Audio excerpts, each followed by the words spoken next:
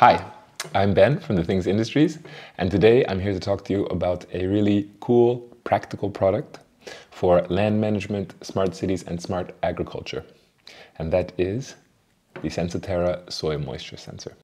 The sensor is really simple and compact. It comes in this PVC housing, and it also comes in a variety of depths.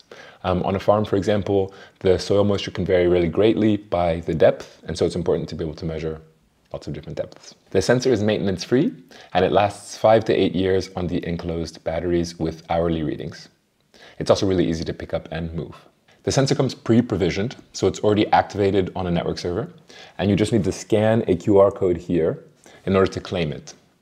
Once you claim it, you can see sensor readings from all of the sensors that you've claimed in the Sensoterra app. So here I have a small sensor which fits in a house plant in my house, and I can use it just by inserting it in the soil and then scanning the QR code.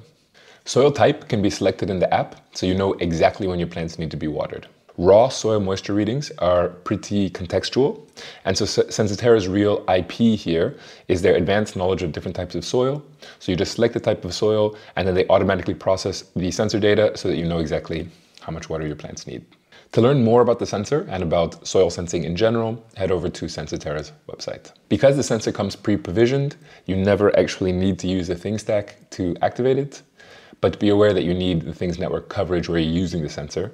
But you can really easily configure that even if you have a private Things stack instance using Packet Broker. So this is the Sensoterra soil moisture sensor.